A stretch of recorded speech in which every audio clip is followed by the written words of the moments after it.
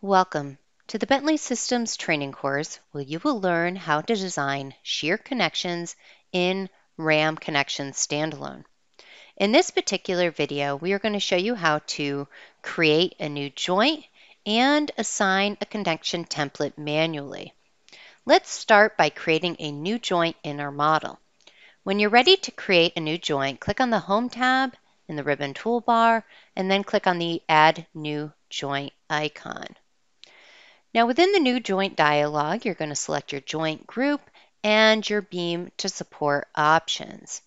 For this particular exercise, I'm going to be creating a beam to support. So this would be a beam to column or a beam to girder type of scenario.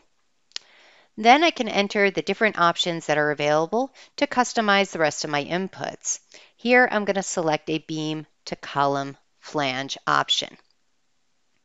Once I enter my joint group and my beam to support, I'm going to tell the program I'm ready to enter my data. Now, the new joint dialog from here on out will be customized according to the joint group and joint type that you selected.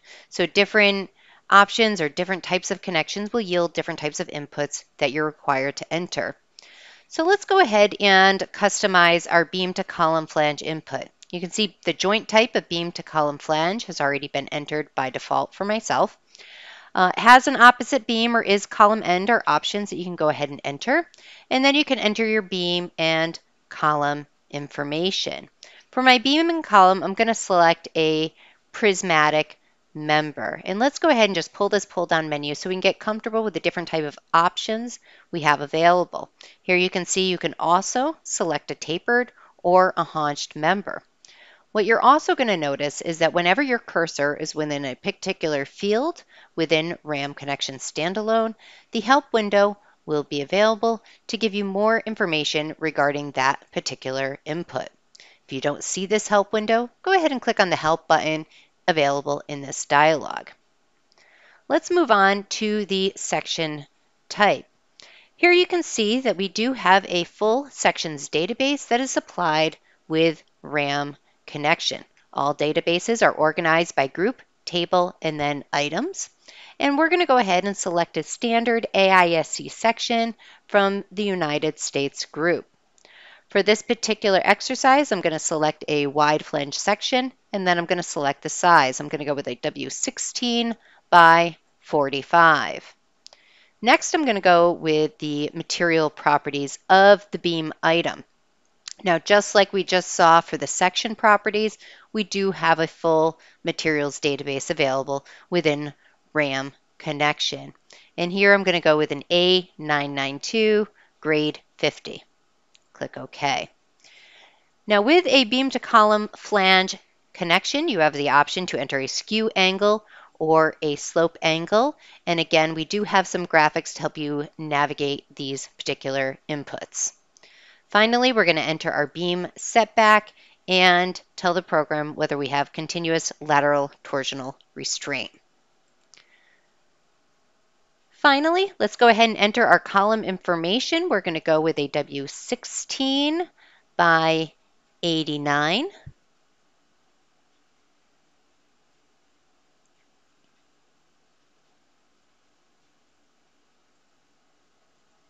And enter the appropriate material properties.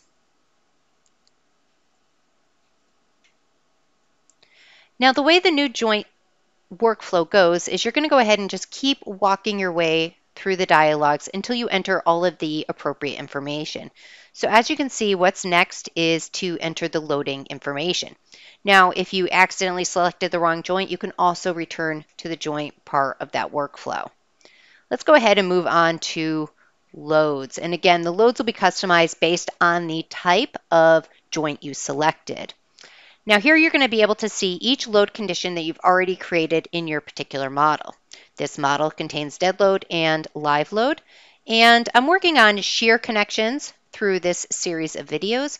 So let's go ahead and enter some shear reactions. For dead load, I'm going to enter 10 kips. And for live load, I'm going to enter 30 kips. Now for each field, as you place your cursor in the field, you should be able to see the appropriate units that are for that particular input. In addition to that, over in the Help dialog, you should also be able to see the standard sign convention. All arrows point to a positive reaction. Once we're done, let's go ahead and click OK. And here our new joint has appeared. In the main window, you're going to see the joint that you're currently working on. And in the joint selection area, you should be able to see the thumbnails for each of the joints that are contained within your model. Now that we've created a new joint, let's also show you how to assign a connection template manually. Now in the bottom right-hand corner of your screen, you should be able to see the connections database that is supplied with RAM Connection. If you don't see this particular area, go ahead and select the Home tab in the ribbon toolbar and ensure that this templates option is currently selected. Now all of our connections databases are organized by group, table, and item. For this series of videos, we're going to be focusing on the United States group, and then we'll go ahead and select a table. We will be focusing on the tables that are specific for shear reactions. So here what I'm looking for is I'm looking for a shear type of connection template with a BCF at the end of it. BCF means beam, column, flange.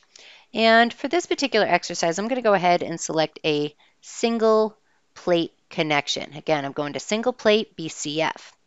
Now within this area, I see all the basic connections that are currently available as predefined connections within RAM Connection Standalone.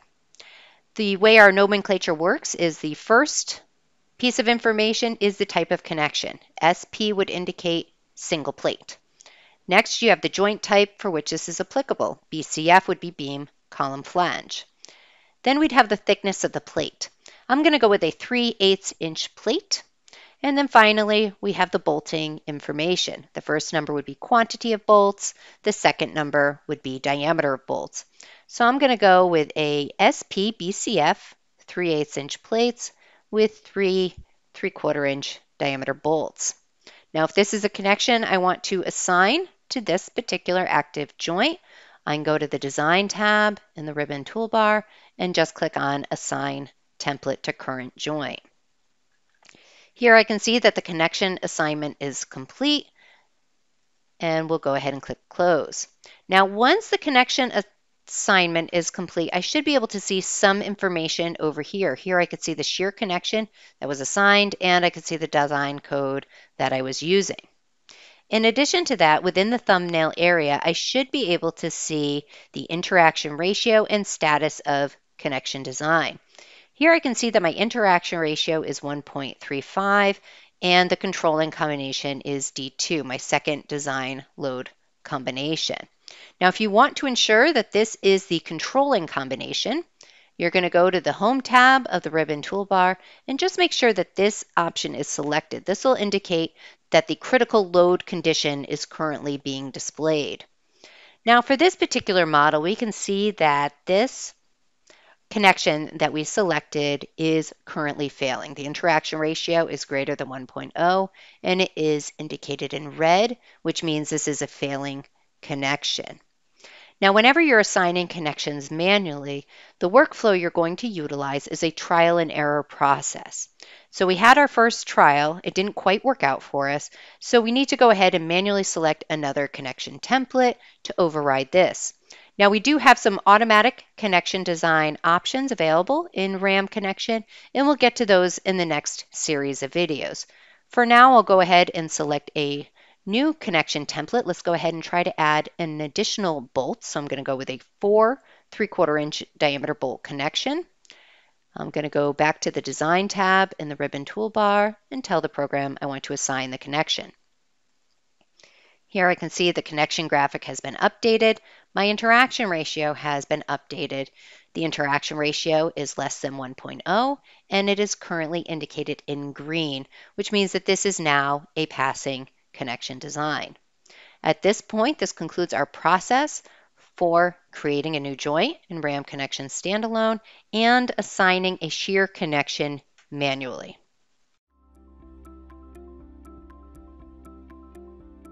If you found this video helpful, please give it a like. If you want to see more such series, consider subscribing to our channel. Thank you, and see you next time.